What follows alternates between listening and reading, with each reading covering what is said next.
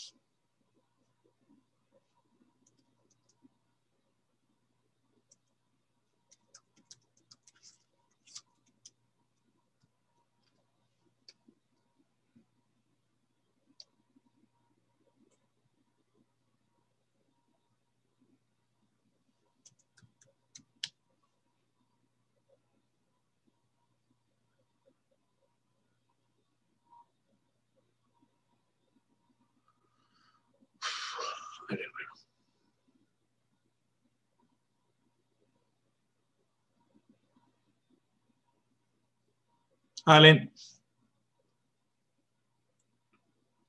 Hello. How are you doing, Matthias? Pretty good, and you? I'm well, thank you. Just wanting my old life back, but otherwise well.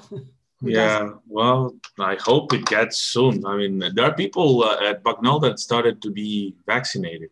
Oh, really? Wow. There were, I don't know, I suppose it's because they have, underlying conditions or something. Jeff, he said today that he's getting the vaccine tomorrow. So I would assume he must have, might have had cancer, so lymphoma. So perhaps they're getting it, but yeah, no, it's been brutal. Yes, it has been. And how's Marcia doing through all this? Fine. Marcia's somewhere around. Piero's girlfriend, the grandpa died. They from COVID. The family, some of them got it, and he ended up passing away. So yeah, no. It's, I'm so sorry. But we're fine. I mean, we're I'm teaching remote. Yeah, me too. Pérez having all his classes remote. He's not happy. I bet. It's just such a long time for all of us to be without seeing people, but for kids, and our students, your son, our students, for them to be so isolated, So you guys been teaching remote too, I suppose, yeah? Yes, completely. I keep wondering if my office still exists at the university. I hope some people have moved into it or something at this point. I haven't been to campus since mid-March. Oh, no, I've been to campus. I mean, and Bucknell is sort of, there are hybrid sort of experiments. Last semester we had some people teaching in campus. I would say perhaps half the classes were sort of. Wow. Okay. But lots of testing.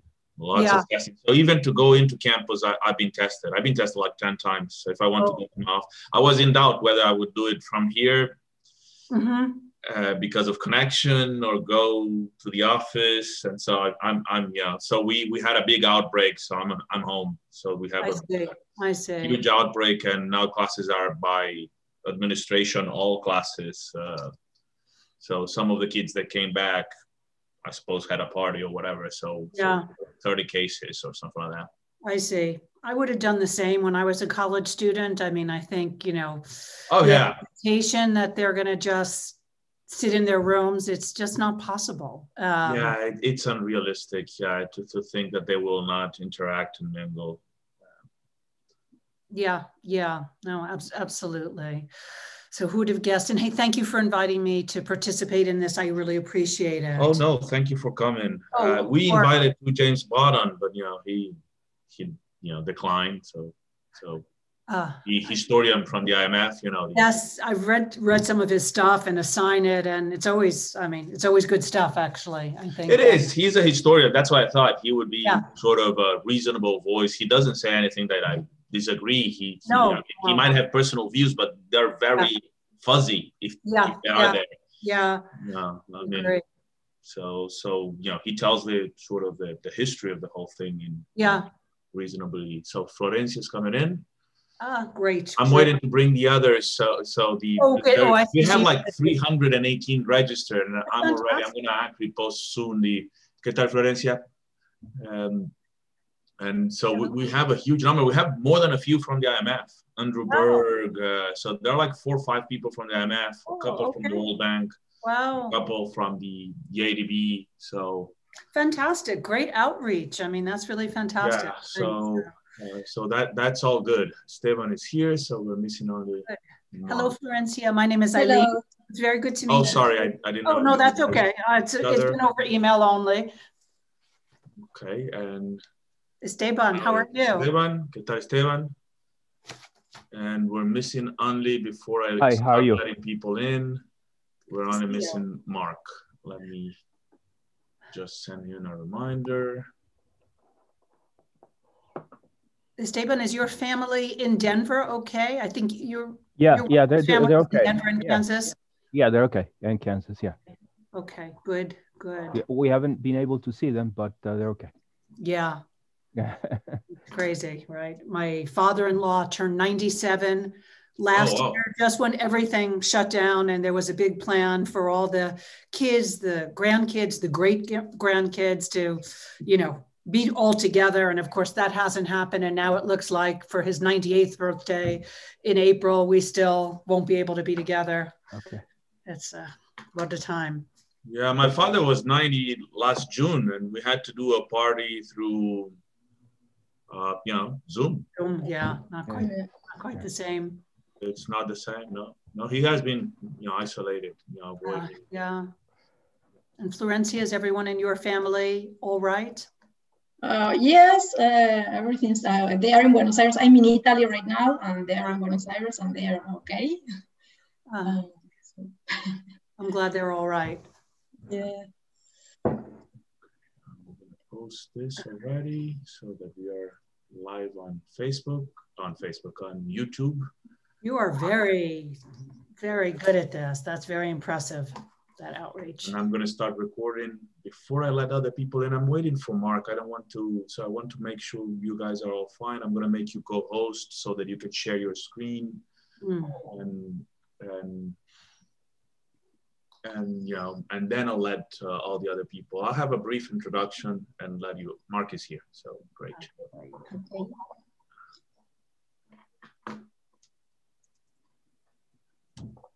Hi, Marc. Hi, Marc. Hello. I'm sorry, I'm just getting us. Oh, he's still muted. YouTube. And there we go. And let me see us. Yes, we are there. It has a lag, so I still don't see Marc there. And you probably see me twice, because I'm twice for the following reason, because I'm home.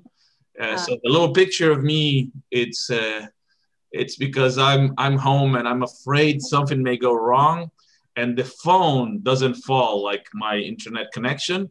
And so if I'm on the phone, it will continue. Even if I fall, I'll come and back in, and there should be no disruption. So I learned the hard way that you need a dual connection in order to be completely safe. And now I see Marc on YouTube. So I'm going to start, I'm going to make you all co-hosts. So let me do that first. Co-host, yes. I'm going to make Esteban here co-host. How are you, Marc? You're muted. Muted. Yeah.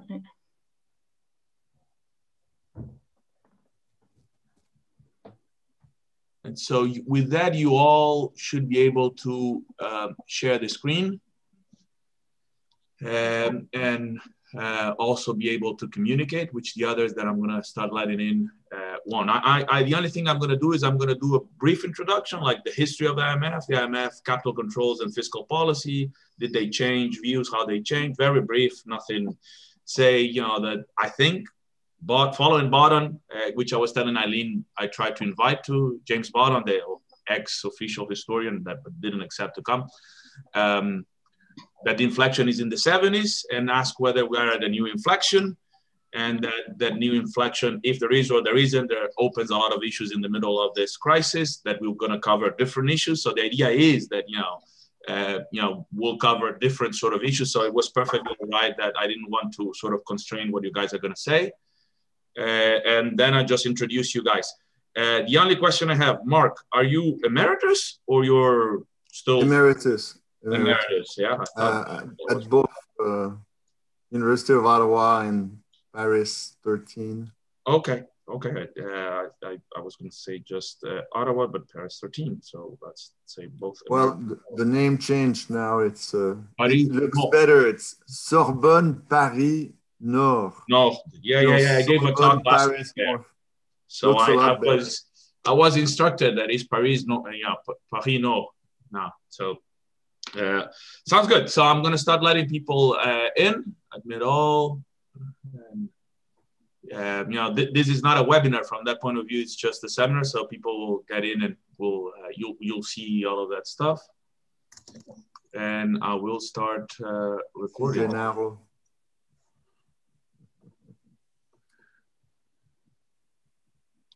So we have 5 minutes. We'll wait a little bit. You might be asked because of the recording to whether you want to stay in the meeting. Please say yes. Okay. And Matthias, when you introduce me, whenever that is, could you mention that I have to leave early so it doesn't seem strange that I've disappeared? Like, okay, because I have a number of my students I can see. Good that you reminded me of that. And I'm sorry, everyone, about this meeting that I am compelled to attend. Okay, so we have another 4 minutes or so. I think we're also live on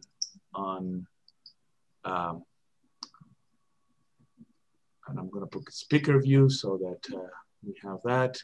We're going to be live on YouTube, so that's already there.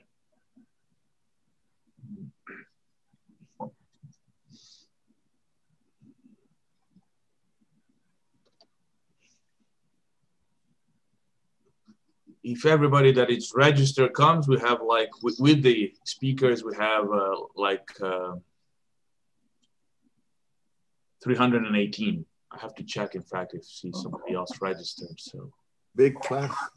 Yeah, it's a big. I mean, normally I would have asked for them to give us a webinar, sort of, because this when the numbers sort of went up. But the problem is that Bucknell has just gone through. I was telling Ilene, we just gone through a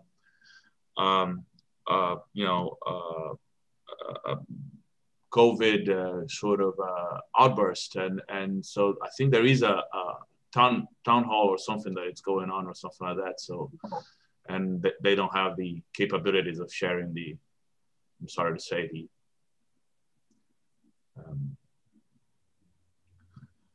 the webinar feature. So, sorry, I'm letting people in as we speak.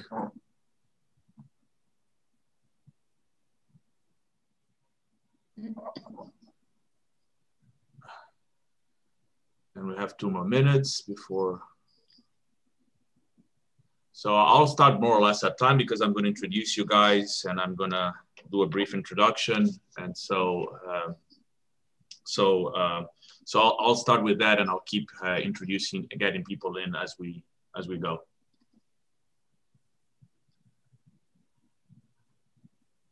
I think you're muted, Marc. Do you do these often, Matthias? No, I'm not. So we talked with Esteban. Louis Philippe, who is registered, so should come at some point. I haven't seen him yet, but does quite a bit. I have been in more than I organize. I'm a reluctant organizer of this. I did one for the 60 years of SRAFA's production of commodities like last year, and which was sort of massive and whatnot. It worked well. So Esteban thinks we should do more, and I think this is a good topic, and I'm glad we're doing it. But I don't do as much in the ones that I organize myself. No, we have 1 more minute in principle.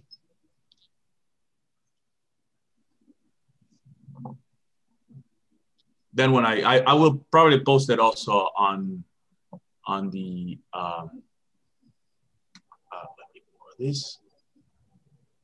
on the blog and on the Facebook page of the Review of Keynesian Economics, and I'll edit this first part in which where still didn't start, so I'll edit that out, and probably will edit the questions up to the point where it's reasonable to keep. Okay, it's 12 o'clock Eastern time. I think we can sort of start. I'll keep admitting people as they do come. There is, let me see, somebody on the chat. Fernando Ferrari says hi. Okay, so I'm gonna, let me just check one more thing before I go. Yes, I know where I like to. I think we're all fine. So, let me first of all thank the 4 panelists for coming, and thank you all for participating. Also the significantly large audience that registered and that might be following us on YouTube for coming. The topic of our roundtable is, as you know, the new IMF and the current crisis, we are essentially going to discuss, the role of the IMF and how the IMF has changed throughout history. And it's worth remembering very briefly, I won't take the time of the 4 panelists, that the IMF has obviously changed views over time. It was formally designed by Harry Dexter White, the sort of winning plan, and John Maynard Keynes, to some extent because there was a consensus on the idea that volatile capital flows were a problem, and it had the power at the beginning to restrict capital flows, and it did to promote those, provided they didn't affect the current account transactions. And I should say, from a formal point of view, actually, the IMF was never in favor of capital account liberalization, although that was discussed during the 90s, but that was probably derailed by the Asian financial crisis. And the same can be said about the other pillar of the IMF, which it's normally associated to because of its foundation to Keynesian policies, that the views on fiscal policy that were from the beginning, I would say, more conservative, that one would associate with Keynesian ideas. And, I have here the sort of old book by Jack Pollock, who was the first effective chief economist at the IMF. That the IMF, was fundamentally, if you look at least formally, not against, fiscal policies in times of crisis, but perhaps reflecting Keynes' ambiguity too. It's worth remembering that Keynes was for deficits not on a permanent basis. He differentiated between the current and the capital, budgets.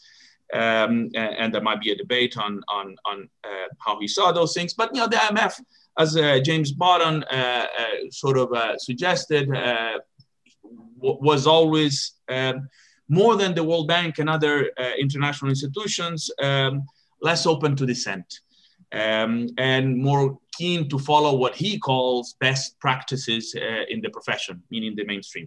But it's clear, I think, that Botton is correct in emphasizing that there is a break in the 1970s. It's at that period that the IMF becomes more decisively more relevant in the programs of adjustment in developing countries. Although Argentina, and we'll talk about Argentina, had programs way before that. But those become more relevant, and the conditionality structure sort of appears at the time that we have the rise of neoliberal policies. So that inflection, is historically important, and brings us to the question of whether we have had, with the last two important global crises, the Great Recession and now the Great Shutdown, or the COVID crisis, whatever you want to call it, a new inflection point. So Gita Gopinath, the current chief economist, has said that the IMF, rather than waiting for crisis, has to should provide forward guidance and act before they sort of develop.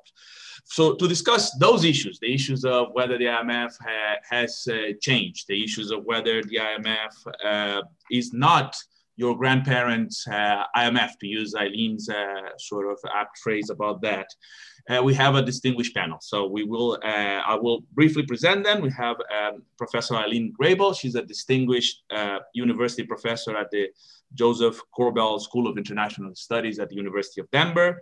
Her latest, she has many publications. I'm pretty sure that you all know her very well. Her latest book is When Things Don't Fall Apart by MIT Press. If you didn't buy it, go immediately and buy 2 copies. And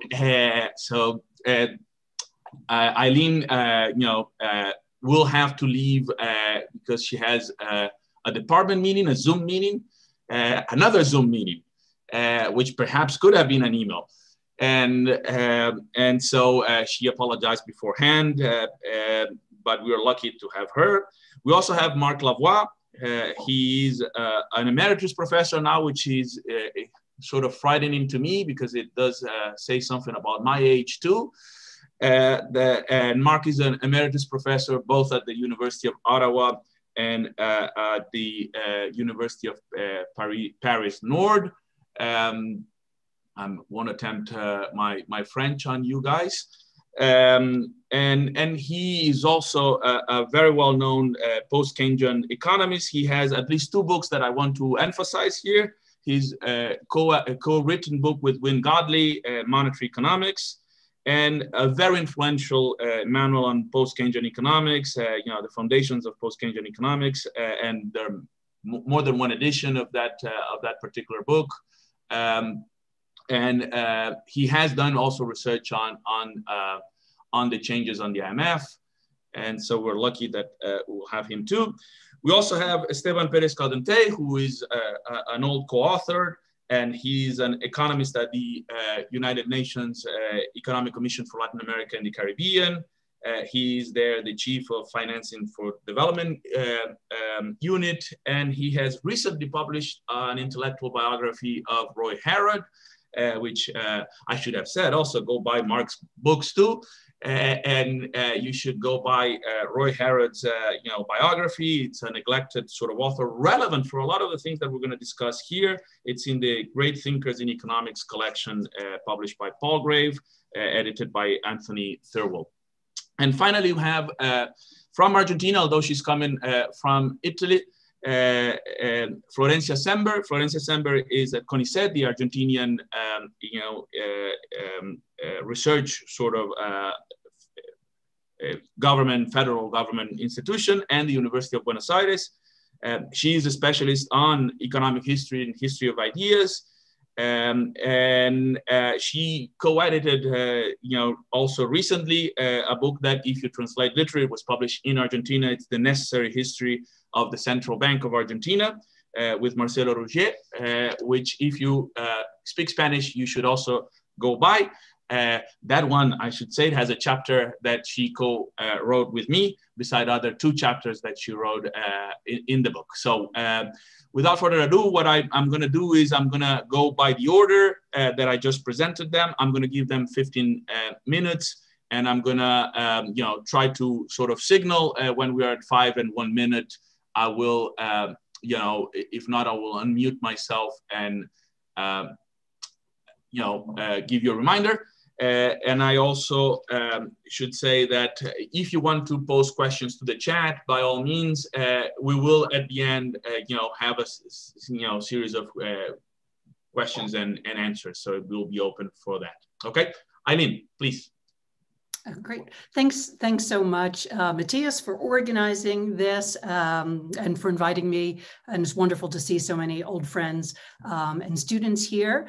And again, apologies in advance for the fact that I'll have to leave the webinar earlier than I'd like. But let me just get down to things. What I'd like to do is enlarge the lens of the panel a little bit by reflecting on the IMF's role in global macroeconomic governance. The comments that I want to make are very much grounded in the view that global macroeconomic governance has long been deeply deficient. These deficiencies are revealed and amplified by the COVID crisis, and the task of radically rebuilding the broken global economic governance architecture, I think, is all the more pressing for a number of reasons. The first is the scale, speed, and global reach of the COVID crisis. The second is the fact that the crisis emerged in the historical context of unprecedented inequality, which meant that the long recent period of economic growth failed to improve the well-being and the life chances of so many around the globe. And on top of this, the climate crisis presents an existential threat, while the foundations of post-war multilateralism have been challenged by reactionary political movements in a number of national contexts, a trend that hopefully is reversing in some manner in the Biden-Harris era. Now, with all of that said, what I'd like to do in the time that I have is outline a number of directions for global macroeconomic governance, several of which involve the IMF. Together, I think they could provide an enabling environment for a more inclusive, pro-poor, green, feminist, and anti-racist response to the COVID crisis. And my primary objective is really to speak to the overarching progressive pursuit of harmonized governance to replace global neoliberalism. And let me just explain what's involved, and then I'll turn to some specific policy matters. I think it's essential that reconstructed permissive multilateralisms maximize policy space for experimentation and innovation with strategies that uplift and amplify the conditions of life for the global poor, women, promote economic and social well-being, inclusion, resilience, shared prosperity, sustainability, and recovery from the economic and the public health costs of the COVID crisis. Now, I argue for permissive multilateralisms, plural, not singular, as an alternative to nostalgia for a unified, harmonized global governance system. In my view, harmonization is too close a cousin to earlier calls for what I've referred to in some of my work as a totalizing search for coherence, which in practice has meant restrictive, autonomy-constraining, neoliberal, corporate and elite-led multilateralism. Recall that the multilateralism of the post-World War II era was fairly messy, but in a good way. It was permissive and provided space for cross-national domestic policy heterogeneity. And indeed, the agreement to disagree on matters of domestic policy was really hardwired into the system through Article 4 of the newly created IMF. Permissive multilateralisms may have a chance if, as I hope, and I know all of us do, that the Biden-Harris administration in the US marks a renewal of global engagement by the country's leadership. This would be a corrective to the naked self-interested nationalism of the last 4 years. And it would represent an acceptance of what is obviously true, namely that enduring deep challenges in the arena of public health, climate, and the economy, including rampant inequality, cannot be addressed without robust, permissive, multilateral cooperation supported by well-resourced, legitimate, inclusive institutions of global economic governance. The Biden administration is signaling a cooperative spirit and a global outlook. Let's hope that this plays out in practice, but with a much greater skepticism than previous administrations have had about the supposed virtues of liberalized globalization. And I think let's also hope that the administration's fragile compromise with progressive forces within the US helps to insulate a Biden-Harris administration from capture by the private sector. Speaking pragmatically, permissive multilateralisms may be all that's feasible for a public that has little appetite for grand plans in what I've termed in a recent paper, an ismless post-American moment. And separate from what happens in the US, multilateralism has and is being contested and reshaped by other actors, most notably China. This means that multilateralism's 3.0 will be different from the singular unipolar multilateralism of the post-war and the neoliberal eras. Institutions within the UN system and civil society organizations, I think, have a critically important role to play in advocating for a renewed permissive multilateralisms. And since I've used the term permissive several times already, let me say a word about it. By permissive, I mean simply regimes that promote genuine policy autonomy at the national and subnational levels. A permissive regime promotes opportunities for widespread policy experimentation, experiments, not top-down harmonized policy blueprints. I think we're all in favor of restrictive regimes on the condition that we are the ones who get to write the restrictions. In a second best world, where we're not in the position to write the rules, we should accept that permissiveness is a virtue we should seek, and then we should look to exploit the policy space that such a regime creates to achieve our deepest social objectives. And so let me now just turn to some pressing policy issues that are really consistent with my emphasis on policy autonomy and in which I highlight the role of the IMF and other multilateral actors. I think chief on the sovereign debt agenda is the pressing need for a sovereign debt restructuring mechanism, what we can call an SDRM, something that's been raised and abandoned over several decades. It's certainly the case that widespread, lasting debt crises in the global South and the global East will be one lasting legacy of the COVID crisis, promising yet another lost decade. And indeed, there have already been 6 defaults in 2020, Argentina, Ecuador, Belize, Lebanon, Suriname, and Zambia. Many actors such as UNCTAD and civil society organizations have developed frameworks and advocated for an SDRM architecture, which should be placed under the UN. IMF officials have identified the need for an SDRM, as have World Bank officials in the past. Implementing an SDRM is a matter of political will. I think the private sector has to be forced to the table on this matter now that the naive fantasy of voluntary private sector compliance has been recognized as such by the Bretton Woods institutions and by the G20.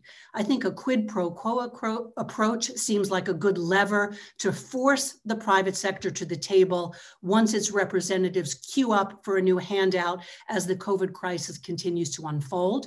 And certainly in addition to an SDRM, comprehensive debt relief, that is haircuts involving public and private sector obligations and debt cancellations for the poorest countries are essential. Without it, we consign these countries to more austerity, and nothing could be more harmful to an inclusive, pro-poor, feminist, and green agenda. Debt standstills, such as the G20's Debt Service Suspension Initiative, the DSSI, only kick the can down the road. And even the G20 recognized the failure of the DSSI and replaced it in November 2020 with another deficient program, the Common Framework for Debt Treatments Beyond the DSSI. And I'll just note that the Common Framework requires participants to be under an IMF program. And just to repeat, comprehensive debt relief should be a much higher priority. Without debt relief, policy autonomy remains unachievable, regardless of other features of global governance regimes. Another point that I'd like to make is that the failed performance and the compromised business models of credit rating agencies were apparent well before the COVID crisis, but the threat of a downgrade or of being placed on negative outlook prevented many countries from taking advantage even of the G20's DSSI, inadequate as it was. In November 2020, more than 60 countries were downgraded and around 31 were put on negative outlooks. Reconstituting credit rating agencies so they function like public utilities, I think would go some distance in reducing the monopoly power and their ability to constrain policy space in times of crisis. Turning to the matter of capital controls, which Matthias already flagged, they are, of course, a tool for expanding policy space for experimentation, especially space for accommodative and expansionary macroeconomic policies. They were a key feature of the post-war economic architecture. They fell out of favor during the long neoliberal era. And as the crisis of 2008 emerged, and as I've written a good bit about this matter, capital controls were quickly re-legitimized, even by the IMF, in the form of what it's called the institutional view. The IMF's institutional view should be clarified, in my view, and made less equivocal in ways that maximize policy space around this instrument. A more expansive institutional view should unequivocally involve support for controls on inflows and outflows, should see controls not as a last resort, but rather as a permanent and dynamic part of broader prudential counter-cyclical policy toolkits to be deployed as internal and external conditions warrant, and should reflect the view that controls may need to be blunt, comprehensive, significant, lasting, and discriminatory, rather than modest, narrowly targeted, and temporary. And so any global governance regime that seeks to develop a framework for capital controls, I think, should err on the side of generality, flexibility, permissiveness, and should promote cooperation by both capital source and recipient countries, and should embody an even-handed acknowledgement that monetary policies like capital controls have both positive and negative global spillover effects that necessitate some type of burden sharing. And capital controls should be understood as part of a broader program to rein in the power of domestic and international finance and rebalance the world economy in ways that move it from its present K-shaped pattern in which finance flourishes and the rest of the economy and the population stagnates or suffers. Now, just turning... Sure, perfect. The response of the Bretton Woods institutions to the economic and public health challenges of the COVID crisis has been deeply disappointing, despite IMF Managing Director calls for all hands on deck starting in April 2020. Dispersals have been slow and small relative to vast needs. Emergency financing for immediate relief is overdue. Most analysts and civil society actors have advocated for the release of $500 billion in SDRs to support emergency financing. The Trump administration vetoed this initiative. I think it's surely a priority, or should be a priority, for Treasury Secretary Yellen to endorse a new SDR allocation, either the original proposal for $500 billion of SDRs or better yet, as Jayati Ghosh recently argued, for US $2 trillion in SDRs. Notably, even Larry Summers has called increased SDR issuance a no-brainer. Now, more broadly and beyond the imperatives of a COVID-era response, the Bretton Woods institutions need to be better and more stably resourced. The IMF's new catastrophic containment and relief trust, which did provide some debt relief for low-income countries, was financed through IMF fundraising from private donors. This really underscores the institution's constrained resources. The institution also, of course, needs to regain legitimacy, be modernized. Leadership selection practices should be transparent, merit-based, and inclusive. Steps should be taken to increase the voice and vote of countries in the global South and the global East. And the institutions need to become more responsive and accountable to a broader range of stakeholders. I would also note that I've argued elsewhere that a more densely populated, messy global financial governance architecture is more likely to be tolerant or supportive of experimentation and a diversity of economic models and approaches. That kind of permissiveness is absent under an architectural monoculture that exerts a gravitational pull towards a single idealized model. And so speaking practically, this means enhancing the flow of resources to financial institutions in the global South and the global East, expanding connections among them, as has been happening since 2008, and advancing rules of engagement and backstop financing between these institutions and the Bretton Woods institutions, provided that these connections do not compromise policy autonomy. I would also note that it is critically important to underscore the enduring importance of access to public finance and official development assistance that is essential to any successful plan for sustainability and social justice and COVID-era recovery. Last point that I would make, we must move beyond tired rhetorics to expand and protect policy space for accommodative macroeconomic policies. Some central banks and some governments in the global North unveiled assertive and often creative macroeconomic policy responses to the COVID crisis. Budget hawks in many contexts even made a case for what they call giant bazookas to spend into the COVID crisis. The US Fed has adopted an average rather than a single point inflation target. But of course, there have been very mixed messages from Bretton Woods officials who have told policymakers in the global South and East to fight the COVID war with spending, but to, quote, keep receipts. And I've argued that the IMF in recent work can be described as incoherent. That incoherence is evidenced in some encouraging changes on the matter of capital controls, alongside deeply disappointing resilience of old strategies in others, such as continued promotion of austerity in negotiations with Costa Rica, for example, the pressure for central bank independence in the recent agreement with Ecuador, and the gap between research and policy at the IMF.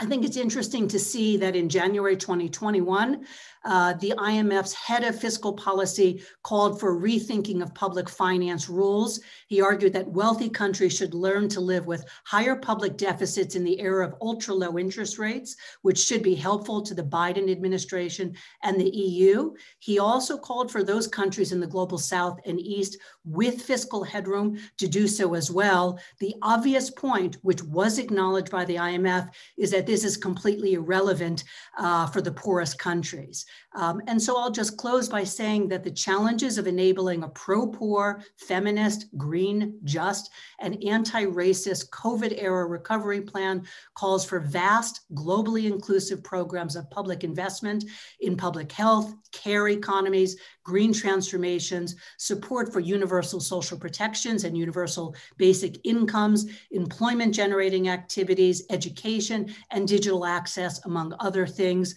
Fiscal space for these these initiatives was not available in many countries of the global South and East prior to the COVID crisis. It's obviously a much bigger challenge at the present time. And so I think it's really important for economists and civil society actors to make a case for accommodative macroeconomic policy frameworks now and after the COVID crisis is controlled, and to challenge the myths peddled by austerity and inflation hawks as they reassert themselves in a post-COVID environment.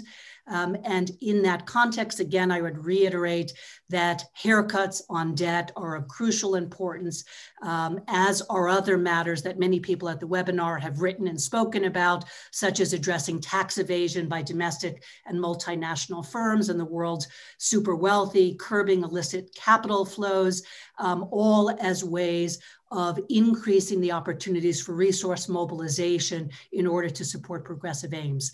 Thank you. I'll just stop there. Thank you, Ilene. So we now move to Marc Lavoie.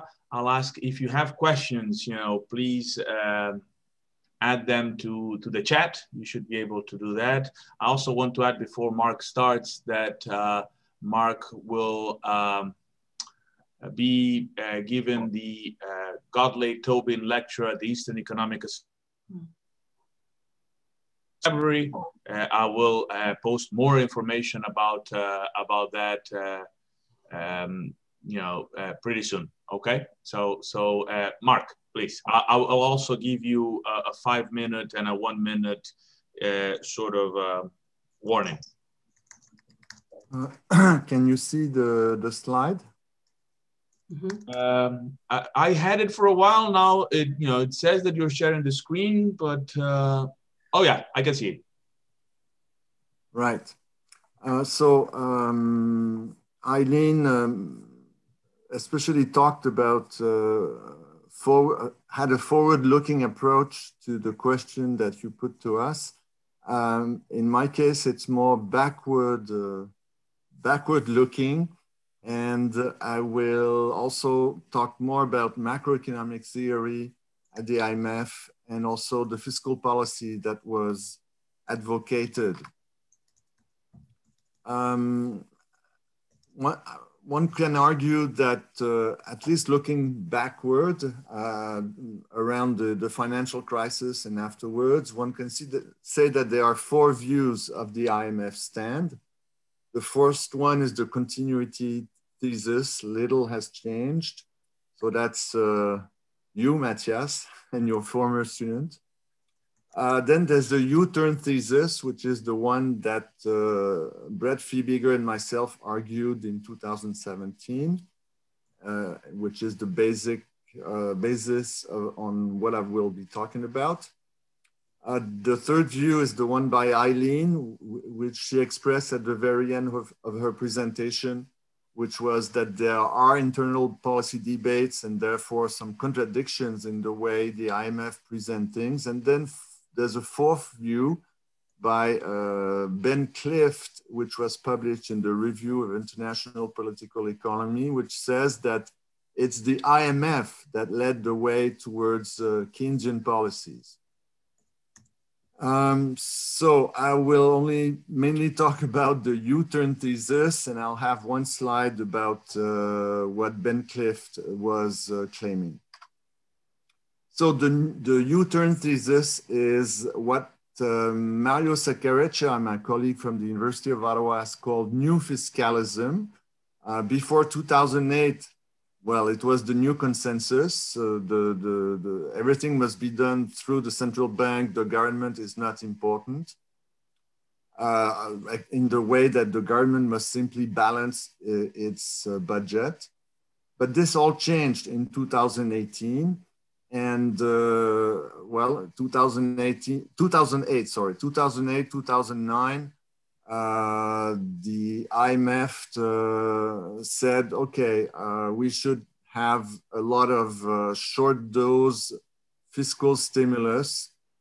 So it was neither sound finance nor functional finance. And there was very often the word fiscal space was being used, although it was never defined very clearly. So that was the view in 2008, 2009. But then everything changed. So Prakash Longani from the IMF Independent Evaluation Office calls it the new austerity. And in 2010, 2011, for instance, the IMF was saying most advanced economies should embark on fiscal consolidation in 2011. The urgency is greater and consolidation needs to begin now. So there was maybe not a complete U-turn, but there was quite a change in what was being argued just a year before. The key message was that fiscal strategies should aim at reducing public debt ratios rather than just stabilizing them, and failing to do so would ultimately weaken the world's long-term growth prospects. And this was justified by modeling. For instance, just as an example, there's this paper by Clinton, Kumhoff, Laxton. Those two, Kumhoff and Laxton, were important people, I believe, at the IMF. And they argued that with their new global DSG model, they could say that over the long run, well-targeted permanent reductions in budget deficits would lead to a considerable increase in both the growth rate and the level of output. So they were proud to say, and I'll come back to this towards the end, they were proud to say that their model had both Ricardian and non-Ricardian consumers, so that their model was not just new classical model. They had liquidity constraints for the non-Ricardian consumers. But despite that,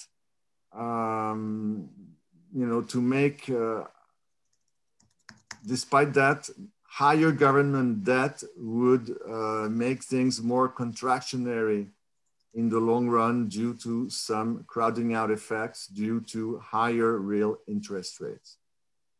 So that was the justification for this new austerity view that happened in 2010, 2011.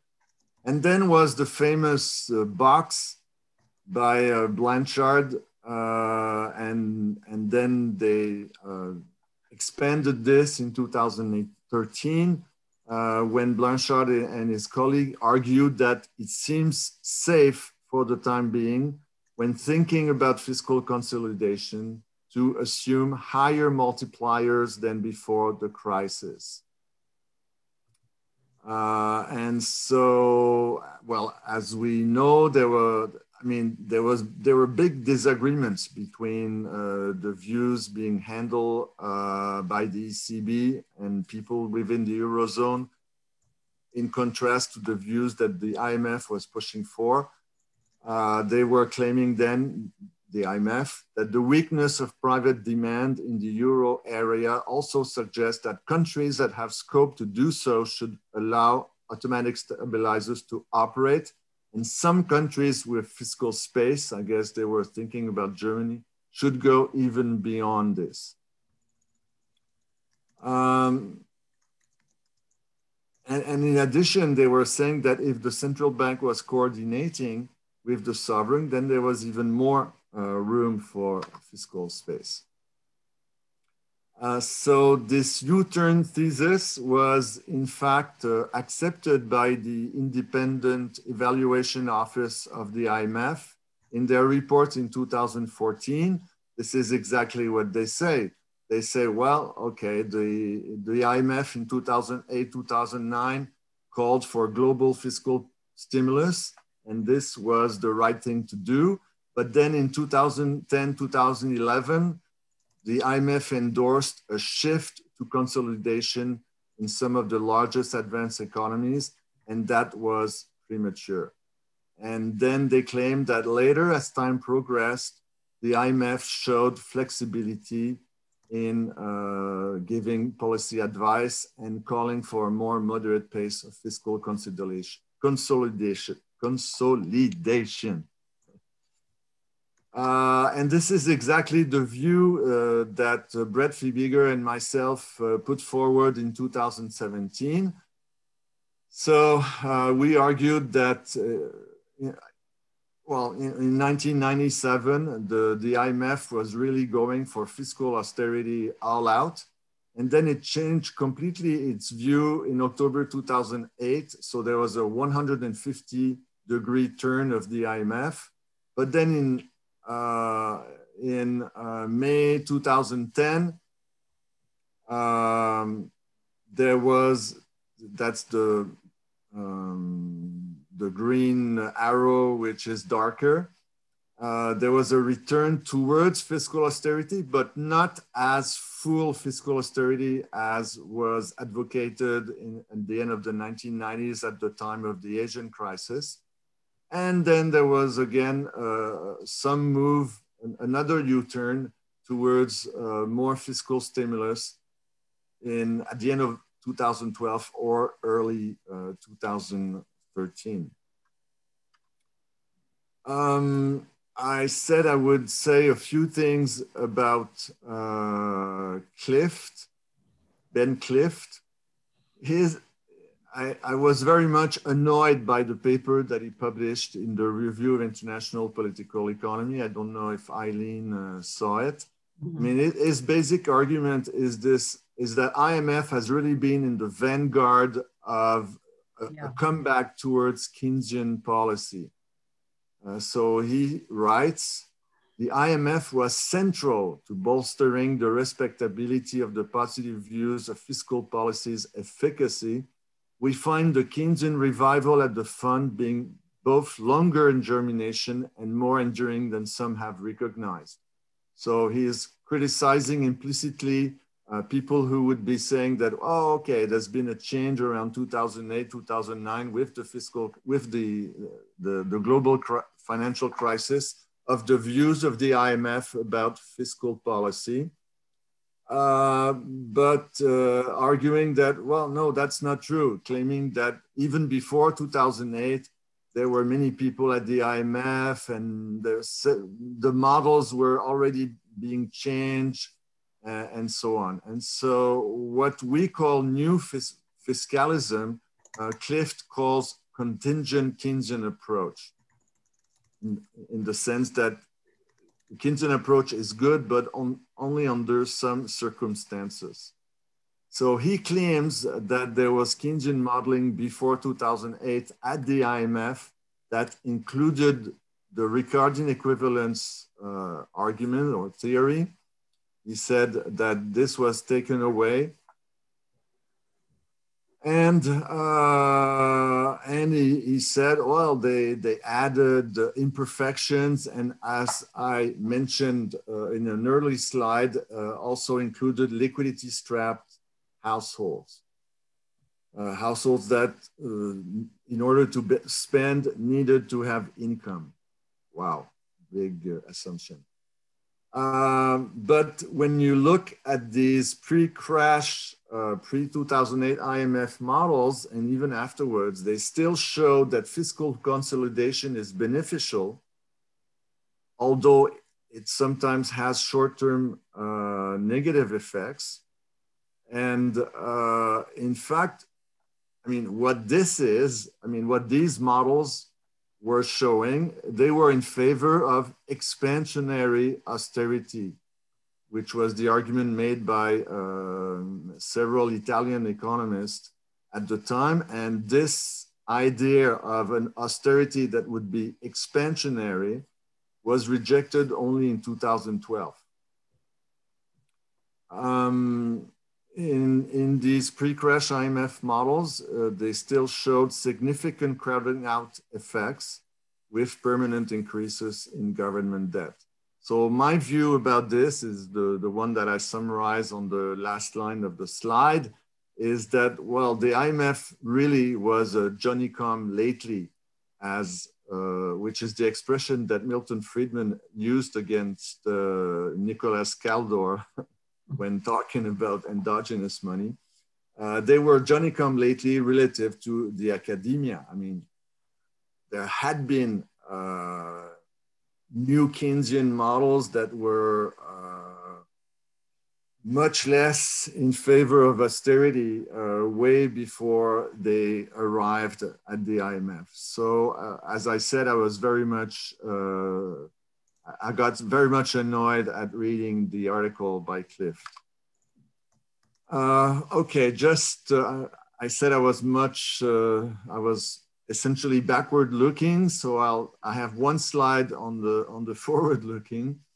What can we say about the IMF and COVID-19, the COVID-19 crisis? I looked at this October 2020 report of the IMF. They say where fiscal rules may constrain action, their temporary suspension would be warranted, combined with a commitment to a gradual consolidation path after the crisis abates to restore compliance with the rules over the medium run. Room for immediate spending needs could be created by prioritizing crisis countermeasures and reducing wasteful and poorly targeted subsidies. So I would say that the view they have now in 2020 is approximately the one that they defended around 2013. So it's still this question. This is what I said. I said, well, this is equal to the new fiscalism Mark II that Brett Fibiger and myself talked along with Mario Saccareccia. And this is what this person at the Independent Assessment Office calls new balance. So I would say that since 2013, the IMF point of view has not changed that much. I was listening to, a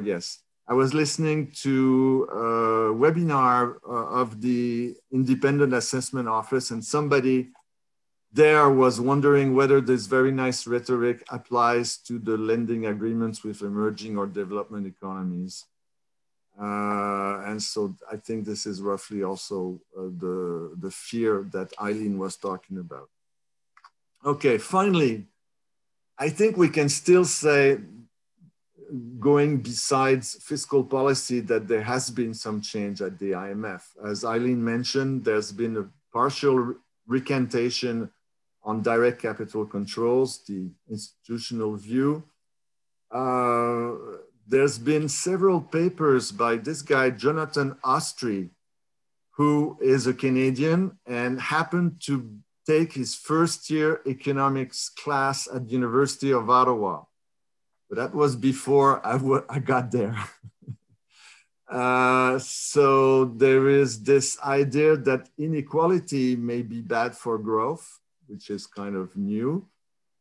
There is also the idea that, okay, once we have high debt because of a crisis, well, just live with it and allow debt ratios to decline on their own. Policies of wage repression are counterproductive. Neoliberalism has been oversold. Finally, the DSG models at the IMF have allowed for the possibility of financial crisis in 2014. And from my perspective, as you know, I'm a big fan of monetary economics. There's a couple of working papers from the IMF where they have endogenous money and agent-based modeling. So yes, there is some change at the IMF. Thank you, Matthias. Thank you, Marc. And this wasn't by design, but we moved from two scholars that influenced me considerably to two scholars that also influenced me, but in a different way, because they have been both my co-authors. So the first of those will be Esteban Pérez Caldente from ECLAC. And again, Esteban, I'll give you a 5-minute and 1-minute warning. I'll try to put the thing there, but if you don't see it, I'll briefly interrupt you. Okay. Can everyone see the screen?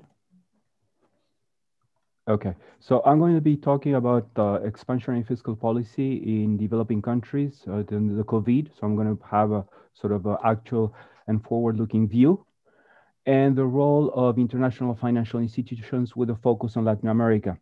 I'm going to be talking about why is it necessary for developing countries to undertake expansionary fiscal policy. Why is it necessary? What does it entail? What are the interventions that are required by international financial institutions, including the IMF? What have they done so far? And what are their limitations? And I'm going to be talking, besides a little bit of capital controls, about liquidity and debt. And I'm going to be emphasizing that the IMF has insufficient firepower, number one, inelastic liquidity. I think Ilene talked about the SDRs. I'm going to be mentioning also that the allocation of existing liquidity is unequitable and perhaps inefficient, and that there's a divorce between liquidity and debt.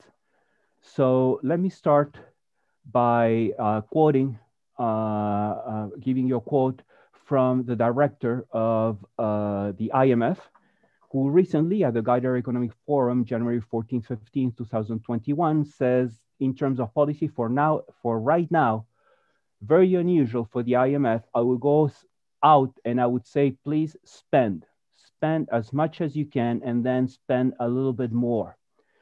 And this brings the question whether fiscal policy is back on the table, counter-cyclical fiscal policy.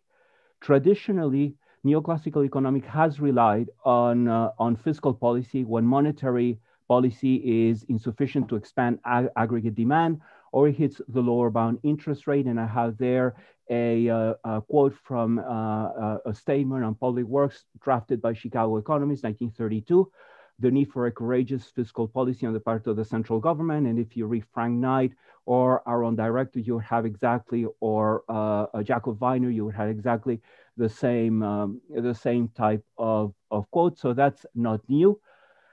In the current context, the issue is whether countercyclical fiscal policy is available only to developed countries. And this is perhaps what the World Bank and the IMF say. If it is only available for the developed countries, then that means that developing countries have to wait for developed countries to expand demand and growth through export-led growth, to take them out of the doldrums. And as things stand, really, developing countries can't wait for developed countries to take them out of the current mess they're in. This is a graph on the basis of IMF and ECLAC for 2020, 2021, showing the rate of growth of GDP for different developing regions and an estimate that I made of the rate of growth of investment.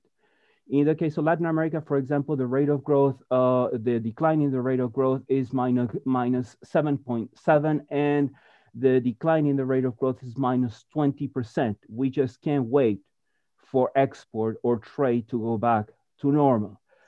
And the question is, thus, what does fiscal policy entail?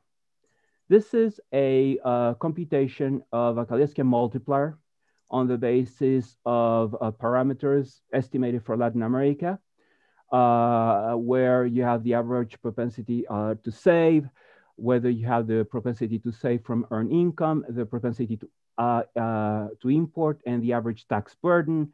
And if you do the exercise for Latin America, and if you go with this story of the logical multiplier, forget the dynamic multiplier, and everything just goes according to what the logical instantaneous multiplier would be, the multiplier for Latin America is about 1.01.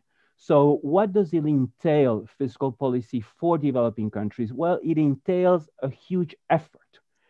And the fact is that if you do an exercise, and this is an exercise done with real data for Latin America, it would take a phenomenal amount of increase in terms of government investment, an increase of what the share in total investment would have to be to have, let's say, a 2% rate of growth of GDP given the logical multiplier. And this is part of the lock-in effects, obviously, of neoliberal policies, because not only is investment a smaller share of GDP, but public investment in Latin America, except for a few countries, is extremely low. It's about 1 to maximum 2.53% of GDP, and it's difficult with that amount and with the parameters that we have in terms of inequality, in terms of propensity to import, that autonomous demand could play a very important role. Autonomous demand would have to grow around 7 or 8% for a number of years to produce like a 6% real rate of growth. So first of all, it would take a huge effort on the part of domestic policy, but it also would take an important effort on the part of the IFIs. And it would take an enormous effort that can be illustrated with these correlations between the sovereign risk index, the rate of growth for some Latin American countries, and the nominal exchange rate for Argentina, Brazil, Chile, Colombia, Mexico, and Peru. And they're all sort of related. So when they're independently of the causality, whether it goes from exchange rate to MB, or whether it goes from the rate of change of sovereign risk to the rate of change of a nominal exchange rate, Latin American countries have a problem, have an external constraint that is a binding constraint. And any change, for example, in the sovereign rate risk index would change automatically the nominal rate of exchange in the same direction. And if you have higher risk, you have a depreciation of the exchange rate. That obviously has important implications in terms of balances for the different agents, which has an implication in terms of growth. And so not only fiscal policy requires an important effort on the part of the authorities, it also requires a change of view of international financial institutions, including the IMF. Obviously, capital controls here are required. And I just wanted to mention that what Keynes defended capital controls in volume 25 of the collected works when he talked about capital controls in the clearing currency union rather than speculative flows. He said there was a more fundamental reason, and that's to have the freedom to move the exchange rate, to have an autonomous monetary policy. But here we could talk also about an autonomous fiscal policy. And the correlations are important, as I said before, because debt has increased substantially in all developing regions. Currently, for example, Latin America has the highest gross debt of the general government as percentage of GDP of all developing regions.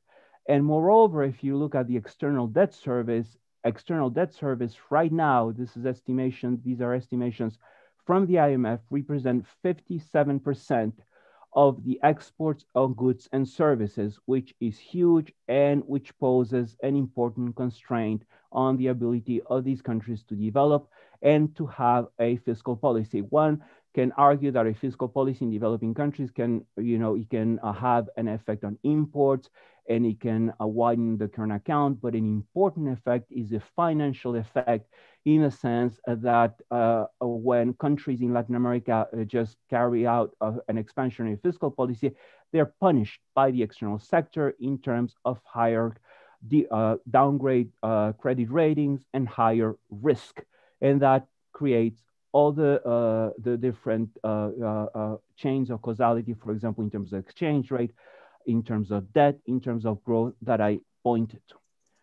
So what can international financial institutions such as the IMF do? First of all, they can increase liquidity. But as far as we know, the IMF has a limited firing power.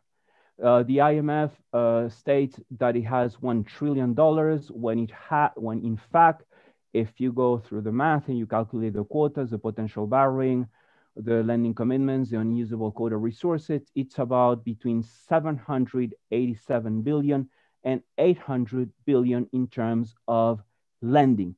if you do the exercise, just a simple exercise, and you put together what the multilateral development banks can lend, what the regional financial institutions that Ilene Grabel was mentioning can lend, and international monetary funds, it totals to about 1.8 trillion. And the needs of developing countries were estimated by the IMF around March 2020 in about 2.7 trillion. So they fall below. And probably right now, if you did the same estimation, they will be even higher.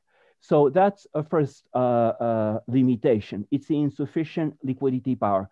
The other limitation, and I think Ilene referred to this, is the inelastic. Sorry? 5 minutes? 5 minutes. Okay. The other limitation is the inelastic liquidity. The best way to increase liquidity is through an issue of SDRs, because SDRs do not create an equivalent debt. It's not like a loan. A new issue of SDRs requires about 85% of the approvals of the IMF and includes that of the United States, which holds 16.5% of the voting power. And if you want to go above, let's say you want to go to, let's say 1 trillion or 2 trillions, like I was mentioning before, you need the approval of the United States Congress. So even if you have, for example, if you do the hypothetical exercise of, let's say, 500 billion, an issue of SDR of 500 billion, and what it would mean for developing regions, let's say for Latin America, it will come up with about 40 billion for Latin America, which if you translate it into dollars as the SDR US exchange rate, it will give you an increase in gross international reserves of only 10%. And so it's very difficult to increase liquidity, and even an issue of SDRs of 500 billion that would not require the approval of the United States Congress is simply insufficient. The IMF has put at the disposal of developing countries a series of liquidity lines, the rapid financing instrument, the rapid credit facility. Now, when you do the exercise and you try to compare what the countries receive in terms of what they can receive, which is 100% of their quota through these two instruments, and the financing gap that the IMF says these countries have, they cover about 23 to 32% of countries' financing needs. The only really instrument that can cover 100% of countries' needs is a flexible credit line. But this is granted just to a few countries. It doesn't have a cap on IMF resources, but only to those countries that have, so according to the IMF, sound macro fundamentals, which in the case, for example, Latin America, it's Colombia, Peru, and Chile. Mexico has a flexible credit line, but from 2019. So countries, in fact, have three choices. Either they can request funding from multilateral institutions, for example, the World Bank, which is problematic because the World Bank has provided some lending, but if you compare with the crisis 2008, 2009, it provided less liquidity to middle-income countries than at the time of the crisis. In fact, it has provided more funding to low-income countries. So countries in Latin America that are considered middle-income countries have a little bit of a problem. You can request an IMF standard program. For example, Costa Rica has done it because Costa Rica has a rapid financial instrument, does not cover about 50% of its balance of payments financing needs. So you go into conditionality or adjustment, or you can issue bonds in international capital markets, which countries are doing, and countries have done in Latin America. They have very long maturity periods, let's say for 50, even for 100 years, but at rates of interest that are above historical rates of growth. And that really causes a problem because the insufficient liquidity and the inelastic liquidity pushes countries into insolvency and more liquidity constraints. Finally, the last point I wanted to make is regarding liquidity and debt.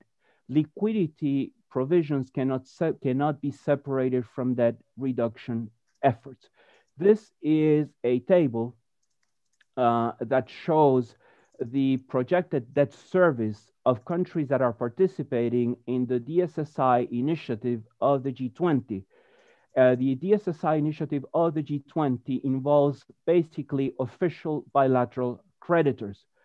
Private lenders are voluntarily invited to participate, but they are not, it's not compulsory for them to participate, nor are official multilateral institutions participating. And when you look at what, in terms of debt service and in terms of debt, the composition of the debt, private lenders and official multilateral lenders have 64 or 50 or more than 50% of the debt that is owed by these countries. And these creditors are simply not part of this initiative. This is what I wanted to say. Basically, you need to fiscal policy.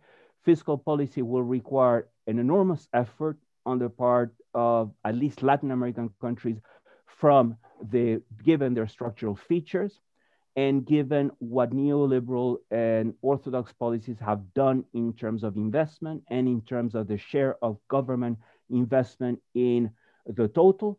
You need the international financial institutions and the IMF for the reasons I put forward, the external constraint and the financial external constraint, but the IMF have insufficient firepower, inelastic liquidity. They allocate resources where resources are not most needed, and there's a clear dichotomy between liquidity and debt. Obviously, underlying the decision of the international financial institutions are countries, the G20. So this view, these measures also reflect the G20 countries' stance on fiscal policy and on developing countries' developments and their possibility to expand aggregate demand. Thank you very much. Thank you, Esteban. And now we come to the last presentation. So I think Esteban has to stop sharing the screen and we'll get Florencia Sember's presentation. And again, Florencia, I'll give you the 5-minute and 1-minute warning.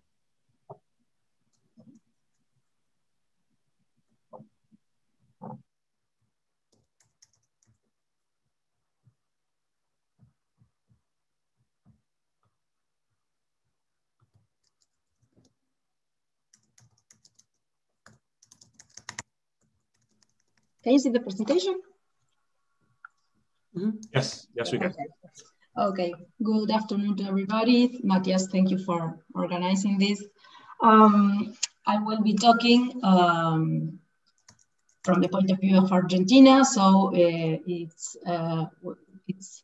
what I think is interesting is we will be seeing a lot of the things the previous speaker said, but applied to a particular case or not applied. We will see. The first thing that came to my mind was when I saw the title of the roundtable, is there a new IMF? I will address, as I said, the question from the point of view of the relations of the institution to Argentina. Has the institution's position regarding Argentina changed? I think there was a first opportunity for this change to happen after the crisis of 2001. And I think there is another opportunity now. Was the opportunity of 2001 taken, and will the opportunity be taken now? I can go for to answer these questions, we need inevitably to go back in time for a faster view of the relationship of Argentina with the IMF. Let me only remind of the high external vulnerability that the Argentine economy has always shown, as the rest of Latin America, as Esteban just said. The increasing high external vulnerability has meant for Argentina a problem of chronic indebtedness and a series of defaults. It is in this context that we must view the Argentine relationship with the IMF.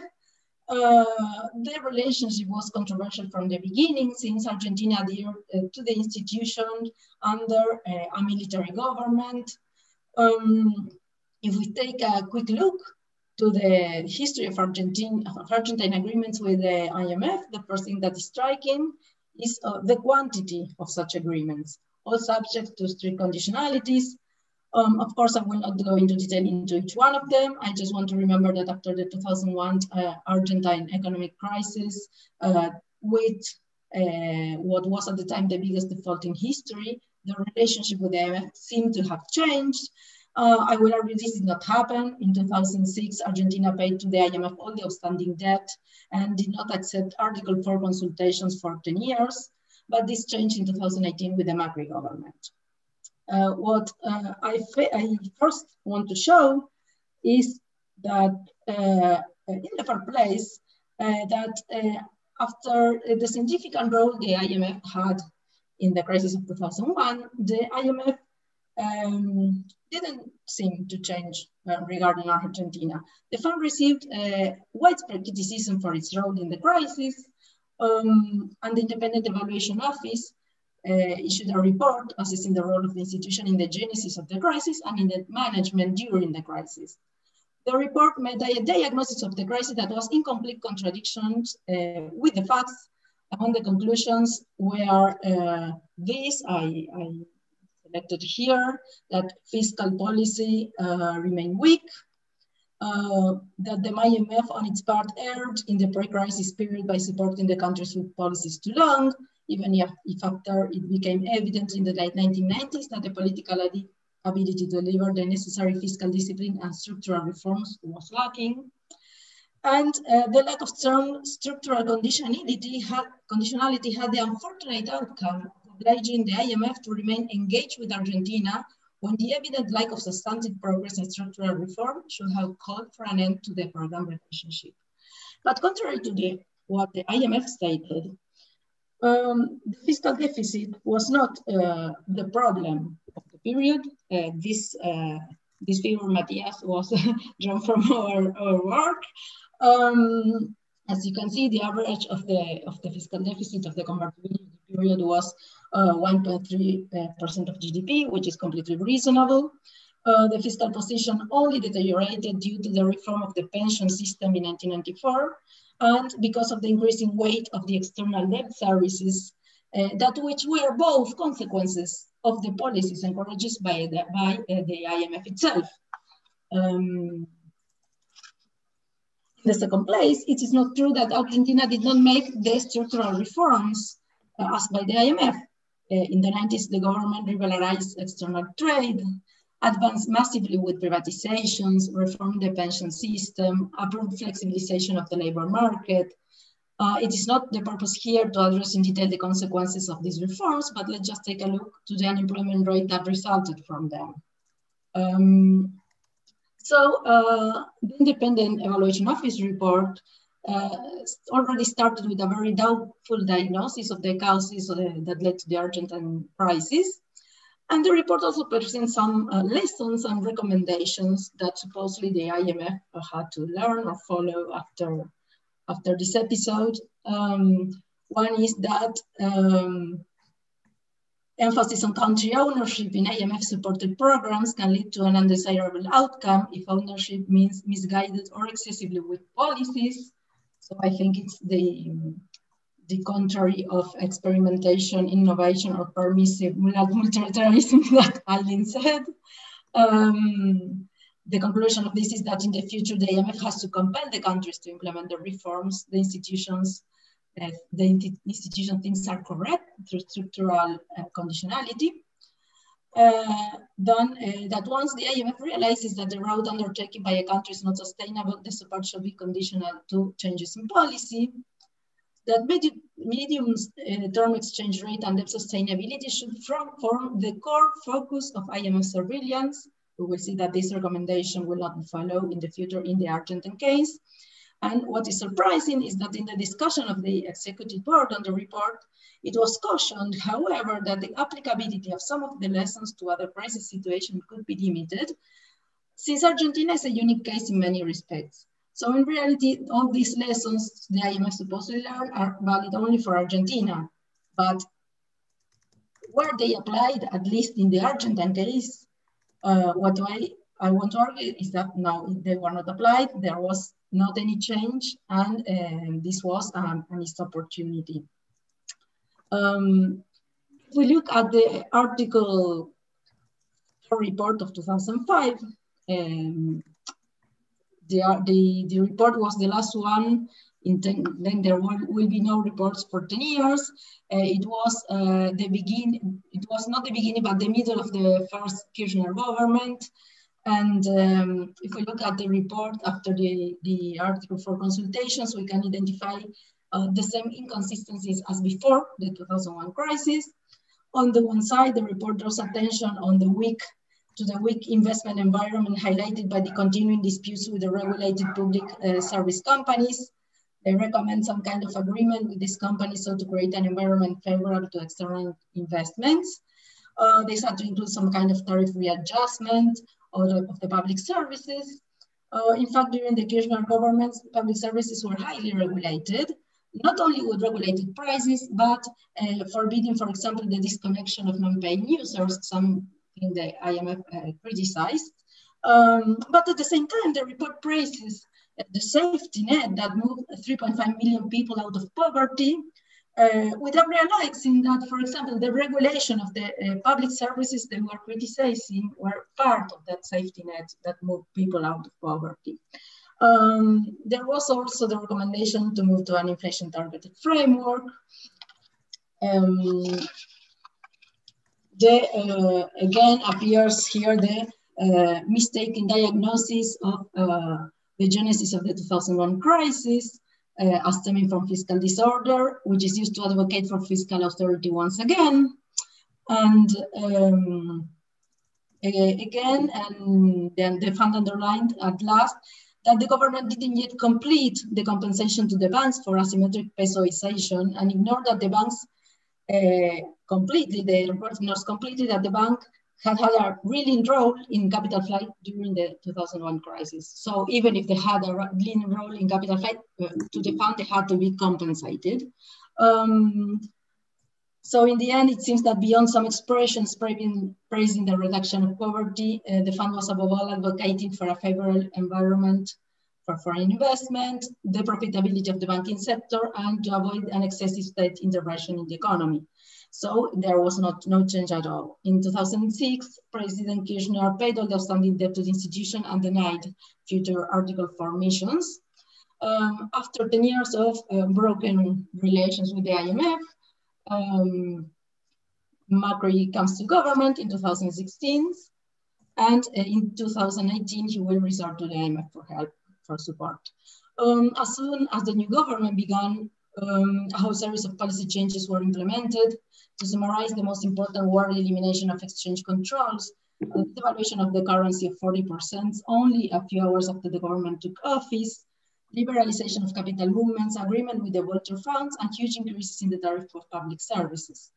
These policies were welcomed by the fund. In the report of 2016, again in the article for consultation, which was the first one in 10 years, they praised the transition to what they called a better economic policy, and stated that the aim of the report was focused on the best way to obtain sustained and equitable growth.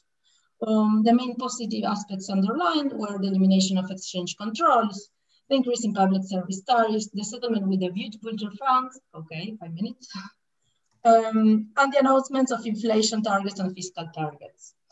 So in 2016, there was still the same contradiction of stating the intention of protecting the most vulnerable population and at the same time praising policies in contradiction with this goal, like increasing the tariffs of public services.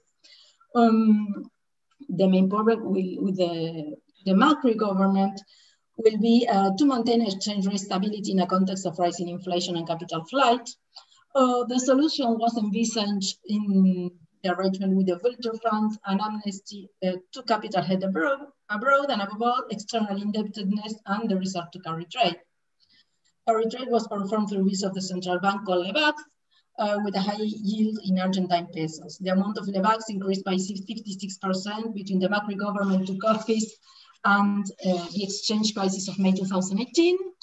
In an attempt to stop speculation, the government tried to lower the interest rate of levac at the end of 2017 and introduced a tax on financial profits. This led to investors to dollarize their portfolios and leave the country. The central bank lost reserves for $6 billion in a few months, and in May 4th, the peso devaluated 9% of 2018. 4 days later, Macron government initiated talks with the IMF. Argentina reached an agreement in June 2018. The IMF agreement had the aim of to finance gradualism in the implementation of the reforms and to soften the impact on the vulnerable population. As I think at this point everybody knows, this agreement was the biggest in the history of the IMF. It amounted to 56 billion, of which only, I don't know if only, but of which 44 billion were withdrawn. After Argentina didn't comply with the conditionalities, the IMF agreement had very soon to be renegotiated. Some changes were introduced in October 2018 and again in July 2019.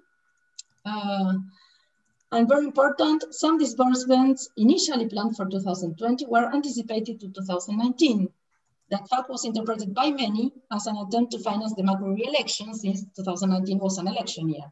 In October, Macri lost the elections, and in a mission of February 2020, the IMF concluded that Argentina's debt and debt service capacity have deteriorated decidedly compared to the IMF last debt sustainability analysis. On that occasion, the overall assessment was that Argentina public debt was sustainable, but not with high probability. IMF staff now assesses Argentine debt to be unsustainable. If we look at the behavior of the debt, what is striking is that even before the fund declared that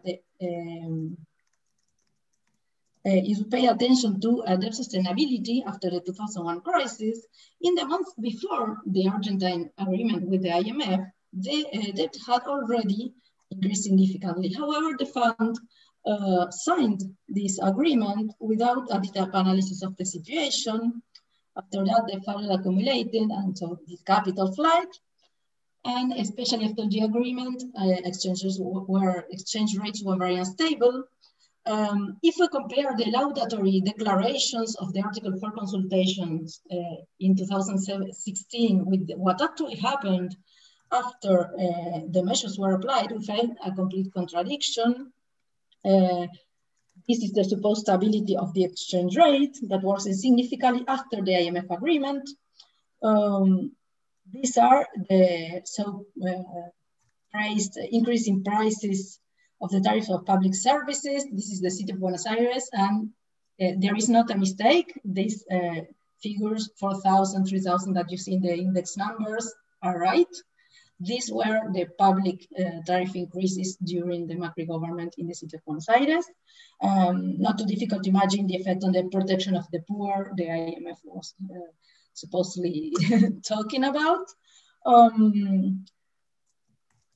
This is the relation of the actual inflation rate with the inflation rate targeted by the central bank at the beginning of the period.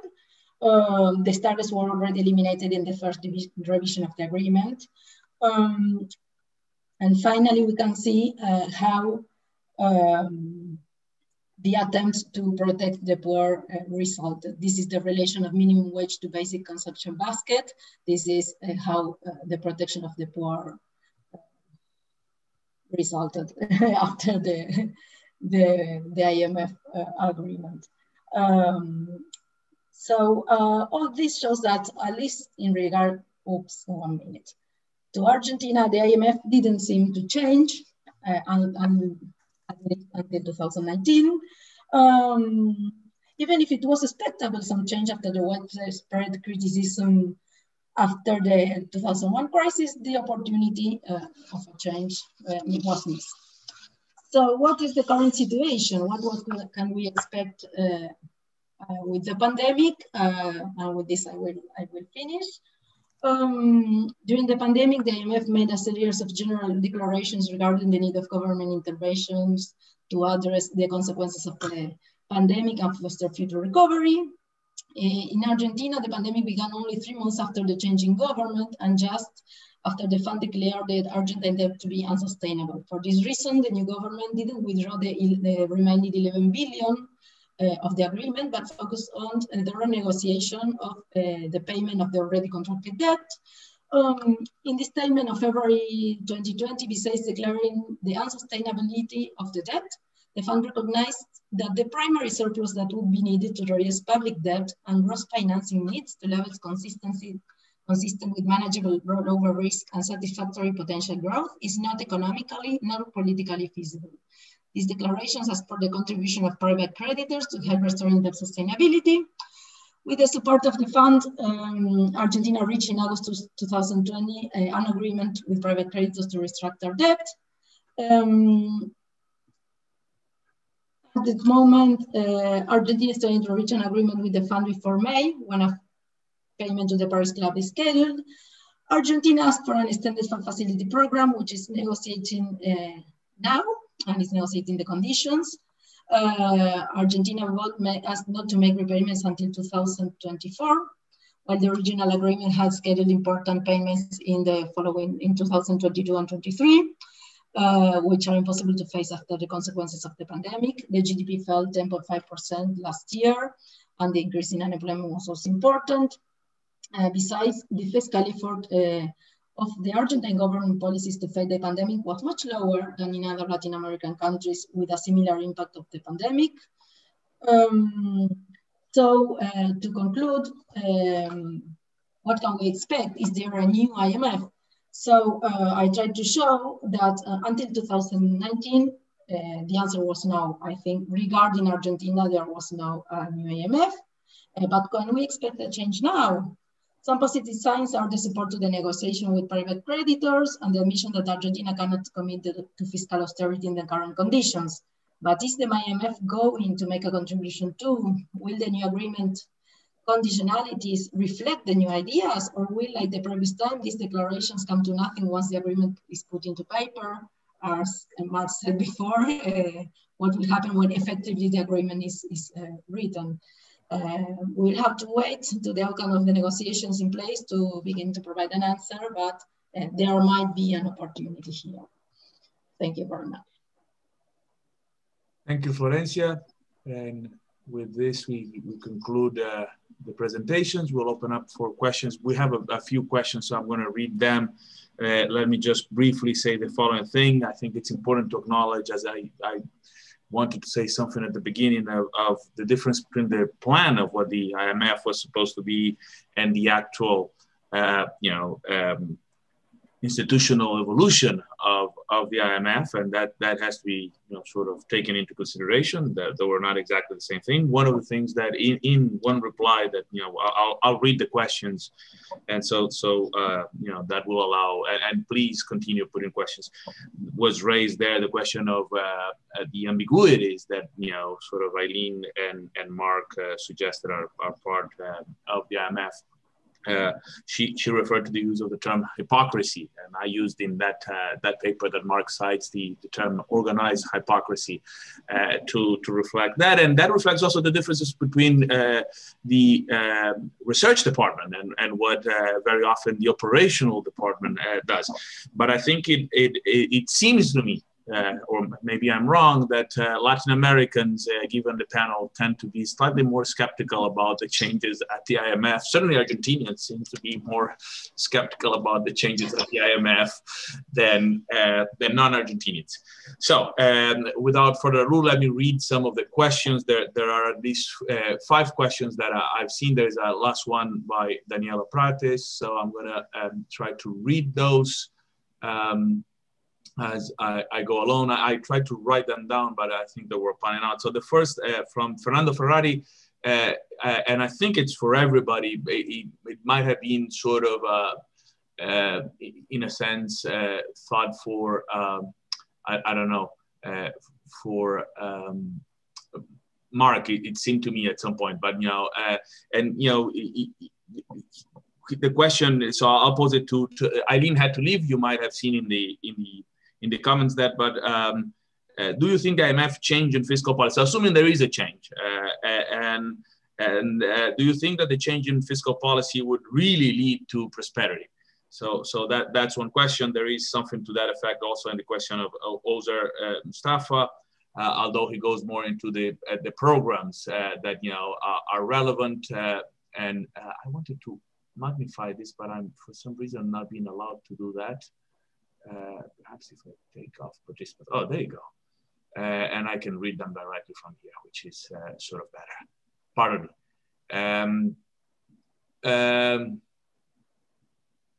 So that's one question.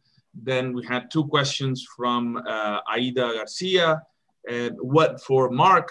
What elements one needed to include, I suppose, in the new DSG and agent-based models to make them acceptable? There is another one that she posed to Ilene on what would be the relevance of MMT, but and ideas related to fiscal policy in developing countries. I think that I'll open that one to the three of you. So I think that that's perfectly all right. Also, Fadil asked about Marc's views of fiscal policy. I suppose we can sort of think of those and how those sort of connect to some of the issues that we discussed with the IMF. Ilene did suggest to go look at the book by James O'Connor on the fiscal crisis of the state. I should suggest that you'll be surprised, it's sort of relatively fiscally conservative. So that particular book. So I don't think all Marxists necessarily agree with that book. I would hope not. Jean-François Ponceau asked a question for Ilene, Marc, and Esteban. I think this is valid for I'm going to extend it to Florencia too. How would you explain the IMF schizophrenia? And that's the one that she responded with hypocrisy. On the one hand, the IMF advocates new fiscalism, while on the other hand, it imposes austerity policies on developing countries. So there is that sort of element. Wait. There is one more, I think. Here, Daniela Price. Complementing Jean-François' question, do you have more detailed information about the current conditionalities of the IMF programs?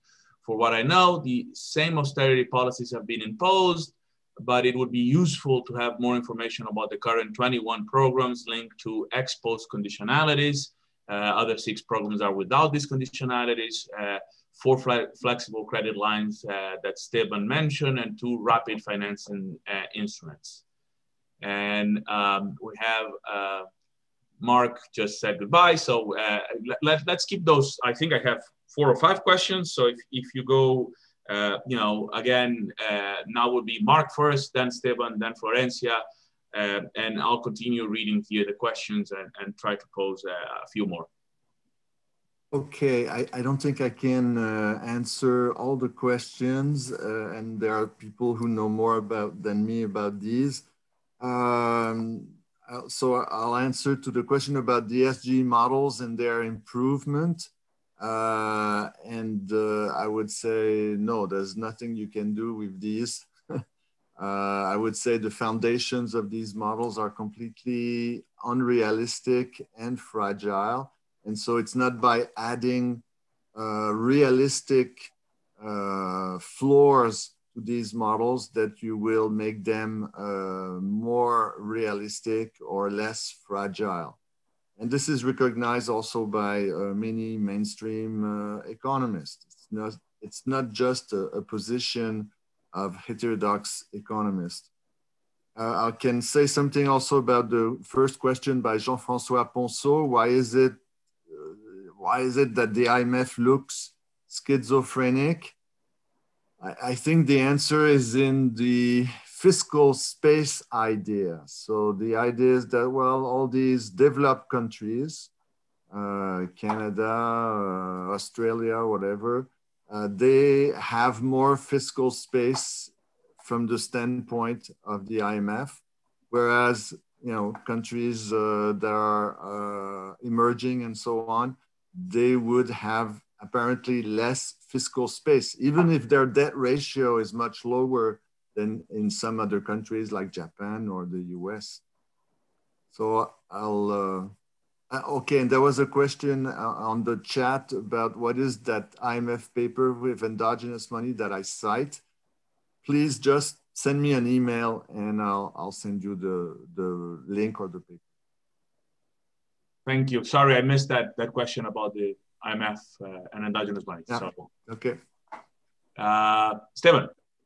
Regarding the IMF changes in fiscal policy, I think one of the things that we have to consider is when the IMF talks about, and I cited the director of the IMF about spend more, it seems to me that she's referring to developed countries, not to developing countries. And that's why I asked the question, what if we just, in developing countries, started to spend, what it would take? And in that sense, I don't think there's a lot of changes towards developing countries from the IMF. There is some change in terms of the type of support provided to developing countries. I think with the crisis, there has been sort of more external support and less maybe demand for countries to adjust, because supposedly this is a exceptional circumstance. But on the other hand, in the 2008, 2009 crisis, that was less systemic, I think, than the pandemic. There was a special issue of a new issue of SDRs, and which has not happened in this crisis. So in that sense, there is less international support. The final thing I wanted to say is that at the IMF, if there is something positive about the support they've provided, the insufficient support provided to developing countries, is that it comes with limited or no conditionality. And those are the rapid financing instruments and the flexible credit line, well, that's available to a few countries, but the rapid credit line, the rapid financing instruments, they come with very limited or no conditionality, and that's an improvement. But as I said before, they're not sufficient. Regarding the MMT and the changes in developing country and any application to developing countries, all I want to say, and this has to do also with what I mentioned regarding the external constraint, is that there is in the international monetary system a hierarchy of currencies, and the dollar really has it's the reserve currency in the world, and it has increased its importance in developing in the world. The hierarchy of currencies means that it's very difficult to undertake arbitrage actually and to hedge financial positions. And then if you look into, for example, the balance sheet of firms, you see that there's a lot of mismatch of currency. There are the liabilities of external, their external liabilities exceed their internal liabilities. So they're really vulnerable to any change in the exchange rate that it may come, let's say, because their capital outflows, or because there's an increase in risk. And I think that's an important factor to take into account. The last thing I wanted to say for Daniela Prates, Oxfam published has a website where you will find per country the type of conditionality they agreed on during the pandemic. So you would have there most of the information per country. That's all. Thank you. Florencia, estás unmute. Okay, I will say that about the schizophrenia in the IMF. There may be several explanations, and even more for the Argentine case. I think on the one side, there might be different views in different sections of the IMF. For example, the working papers, the people writing the working papers might have more freedom to say some things that will never be said by a managing director, or that will never be applied to an agreement. Also, I think that in the case of Argentina, as the IMF said themselves, they consider it a unique case. So what they might be promoting, or the policies they might be promoting or advising to other countries, for them might not be adequate to Argentina. And also, I think there are double standards between what might be allowed to developed countries or to developing countries. And I think in the Argentine case, for one reason or another, until now, the IMF always imposed fiscal austerity, and we will see what happens now with the new agreement. But until now, we can't say for the moment. Thank you. I have, there are a couple more if you want to give a little twist. They're not particularly sort of very different.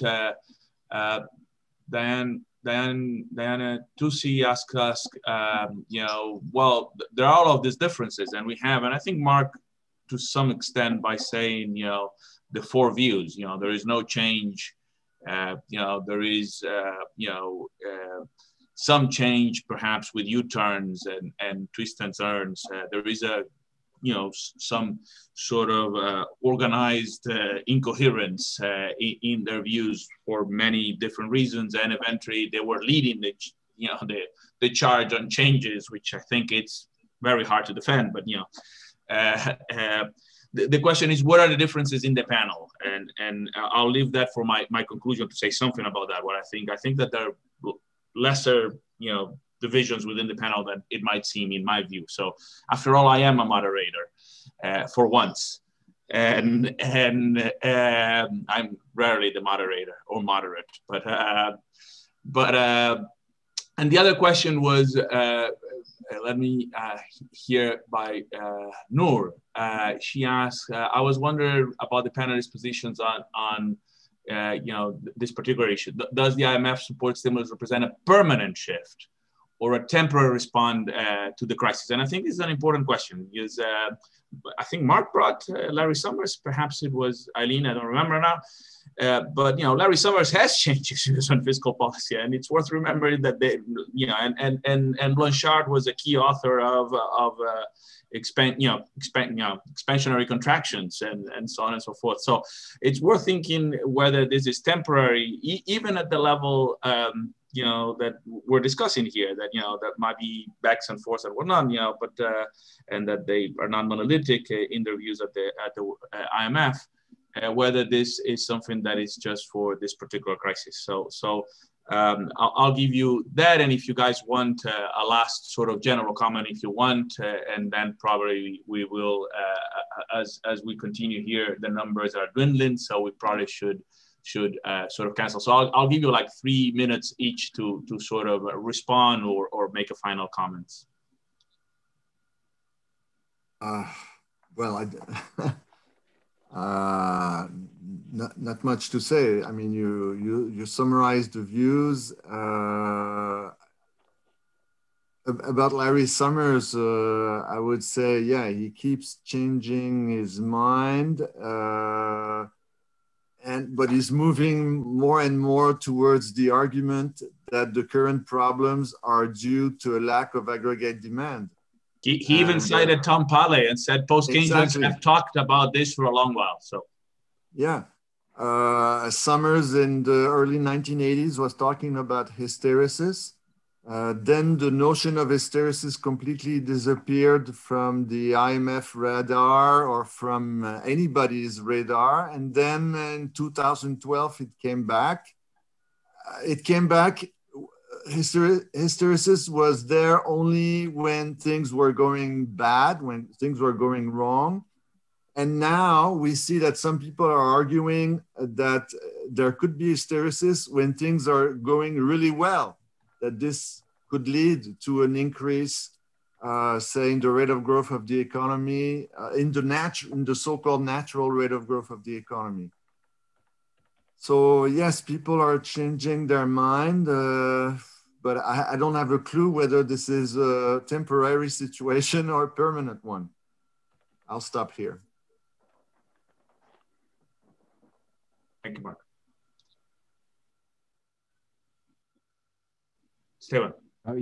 Well, I don't have much to say. Just in terms of whether it's permanent or whether they're permanent changes or whether they're transitory. It seems that at least in terms of the emergency lines that have no conditionality or limited conditionality, they're called emergency lines. They're transitory.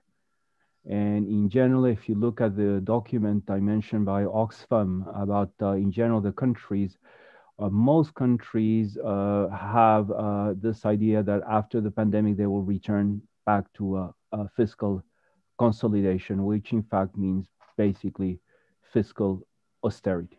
Thank you. Yes, I agree with Esteban in the fact that these emergency lines are emergency lines, and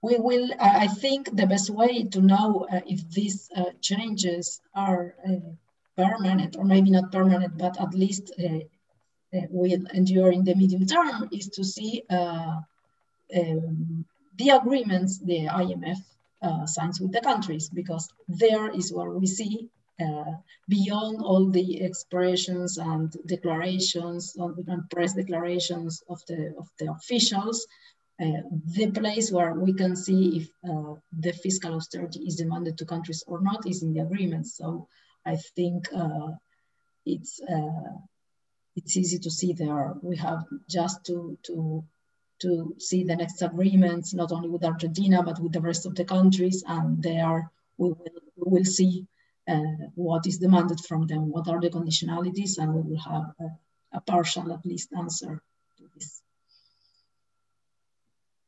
Thank you. Thank you. Thank you to everybody. Let me just say that what I sort of teased, and as Marc said, to some extent I did try to summarize, but I think that the differences that might seem, in part when you look at the panel, which I guess not by design, we ended up having something that goes in reverse of what we didn't have any fanatic that thought that the IMF was at the head of the changes, but we did move from positions from incoherence to U-turns to more skeptical and eventually to no change in the case of Argentina. So we did move in reverse, and I'm somewhat glad that we ended up with something that is closer to my view in that respect. So I didn't do it by, I promise it was alphabetical order that I had Florencia at the end. So. But I think that the differences are smaller than one tends to think. I think that we shared here a common preoccupation that if the IMF is going to intervene and do something different, it has to be thought from a different theoretical framework, and that theoretical framework has been tweaked, but not fundamentally changed, and that those fundamental changes are still to happen if within the profession. I think we all agree that the two last crises have shaken the faith of the public in the ability of economists in general and the institutions that represent us in many ways in policymaking to make the changes necessary to make the system work reasonably well. So I think that those are the sort of things that I think we all tend to agree. So there might be minor differences on how one sees the forest and the trees. So how much emphasis one puts on continuity versus how much emphasis one puts on differences, and also how much emphasis one puts on the theoretical discussion in the theoretical department and what happens at the operational level in particular countries like say Argentina. So I also, something that we didn't explore, but I think it's sort of relevant, is the issue that the IMF, there was a try to reform the IMF and have more voice for developing countries. And we do have, and it's something that's staying with us, the changes in the Esteban did speak explicitly now in the last round about the hegemonic position of the dollar. And you have to remember that the IMF is created and put in place at the time that dollar supremacy is also implemented on a global basis. And that has not changed, but there is a challenge from China, and that did not appear. And China tried to, and I should say in the face of the Asian crisis, there was a sort of a discussion of an Asian IMF. And many of you may remember that obviously was vetoed by the United States. So all of those issues are open. This certainly will not finish here. This hopefully will be a good debate for us to continue. I will post this on the Facebook page of the Review of Keynesian Economics. It will be also linked to the blog Naked Keynesianism. And I want to leave you all with one reminder. I don't have the precise date. I should have now, but in Latin American disorganized fashion, I didn't check the precise date, but there is, I think it's a Saturday, the last Saturday of February or the first Saturday of March. Marc will give the fourth Godley Tobin lecture. And we're very happy. He's one of the, Godley. We're trying to get, I should say, at the beginning, all of the co-authors of Godley and Tobin to give the lectures, so that there is an explicit continuity with that, and that is sponsored also by the Review of Keynesian Economics. And I will post more information about all of those things. So thank you very much to everybody, and I hope to see you soon. Thank you very much. Thank you.